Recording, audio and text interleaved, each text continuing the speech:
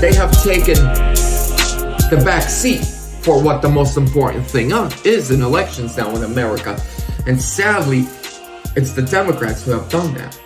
See, you can run one of the greatest presidents in American history against a brain-dead racist who wrote up the '94 crime bill, and on election day, leading by tens of millions of votes.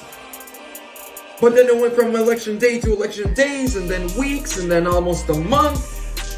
And then he goes from leading by 300,000, like in Arizona, for instance, to losing by less than 11,000 votes.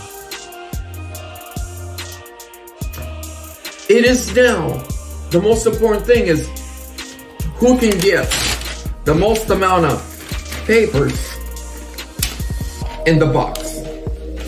And Charlie Kirk made another great point. He said, ladies and gentlemen, there are more of us who love this country, who are more conservative and have family values and believe in an open economy society than there are of these Marxists.